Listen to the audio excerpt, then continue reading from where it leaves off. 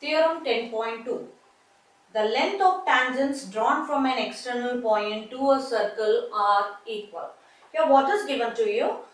Two tangents given to you as well as the external point of a circle also given to you. You have to show that the length of the tangents from an external points are equal.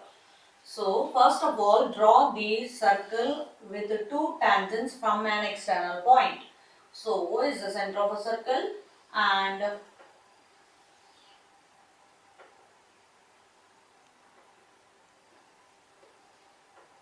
PQ, PT are the two tangents from an external point to a circle.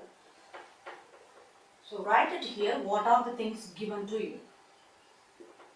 Given O is center of circle, PQ, PT are tangents from external point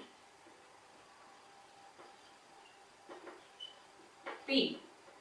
Okay, these are the two things given to you. What do you have to prove? I have to prove that the length of the tangents are equal.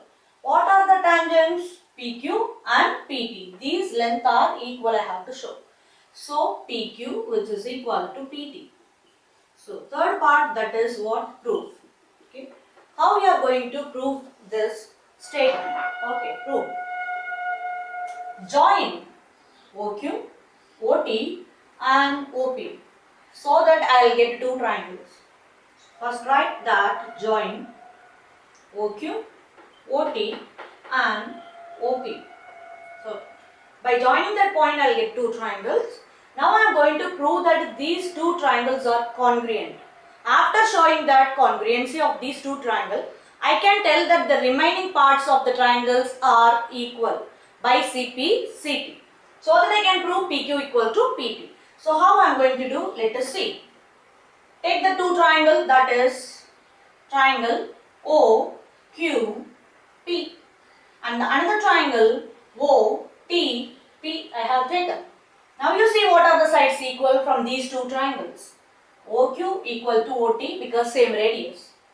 OQ equal to OT, radii of same circle. You have to mention the point. Then angle Q equal to angle T equal to 90 degree. Why it is? Just now only we have seen in theorem 10.1. Radius and tangent is always perpendicular through the point of contact. We have seen. So that angle T equal to angle Q equal to 90 degree. So angle T equal to angle Q equal to 90 degree by 10.1 theorem I am writing, but you have to write the statement of 10.1 theorem here. Then go for OP is common in both the triangles. OP equal to OP common side of both the triangles. From these three statements, we can tell that these two triangles are congruent by RHS rule. Why? See, right angle, opposite side, that is called hypotenuse, and one more side.